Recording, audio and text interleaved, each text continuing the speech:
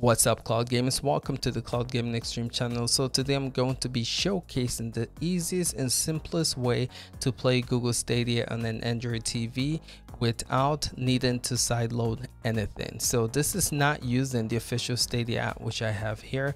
This is not using the Chrome browser. This is going to be using a really cool browser that I found that works really well with Google Stadia. And you don't need to sideload again. So all you have to do is open up the Play Store and you want to search for a browser called Open Browser. So you're gonna see me start here and it should be the first thing that pops up. So as you can see right here, this is Open Browser. So I'm going to open it. I have it installed. All you guys are gonna have to do is just hit the install button. Should be good to go. So let me showcase this browser out for a bit. So something I love about this browser is that you can bookmark stuff. So you're gonna see here, all you have to do is search for URL. So you're gonna come here and you're just gonna go to Google and you're going to search for Stadia. So what makes this browser awesome is that it's already in desktop mode, so you don't have to go to the settings and change anything. As soon as you download this for the Android TV box, it's already set up in desktop mode, and I'll show you that right here. So as you can see here, this is desktop. You can do tablet or phones. So again, it's desktop. So all you want to do is just search for Google Stadia on here, and it is a breeze. So let's get into that. So as you can see, this is my Stadia account. It's already set up. All you have to do is just put in your Stadia credentials and you're good to go. So this is what it looks like on here. As you can see, this is the full-fledged Google Stadia browser. Alright, so here you have it. This is the official Google Stadia browser running on here, and I love how it's almost like customized for this browser, which is cool. So you can come here, you can see all of your pro games, and again, I'm using the controller right now to navigate this. So this is the Nvidia Shield remote control, and I've tried this with the Google TV Chromecast and it works just the same. You see, I'm not having to download anything additional. I'm actually just using the controller to navigate. So next thing you want to do is just pair your Google Stadia controller. It's that simple.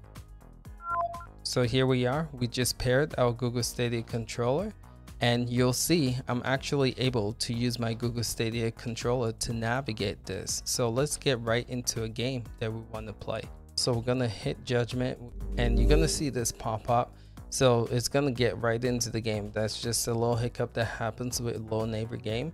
But then once you do that, you're gonna get this menu and it's gonna just load right into the game. You should be good to go. All right, so here we go. You're gonna see something that pops up that says hit the mouse button. So all you have to do is use your Nvidia Shield controller or your Google TV controller and hit the middle button once, and then just hit your Stadia controller, any button on there, and then that should leave, and then you're right in. So I'm using my Google Stadia controller right now to navigate. So you guys can see there's hardly any latency. It's doing a good job just recognizing the Google Stadia controller and gaming. So here we go. This is Judgment running on Google Stadia using this application, and as you guys can see, this runs really well, not having any latency, any issue, and graphically this looks pretty incredible. So again, just want to showcase that this actually works, and this has been a good solution that I've found. This is running 1080p. I don't know much about upscaling. I tried to use the Nvidia Shield TV to upscale it, but still doesn't work. But I feel like this right now is the best solution until the official app becomes available for Android TVs.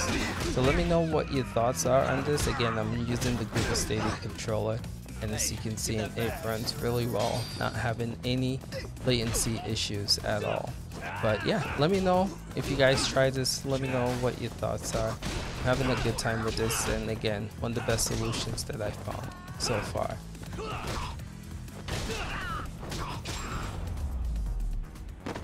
Alright fellas, if you found this helpful, hit the like button, subscribe to this channel for we cover more overview videos like this and how-tos.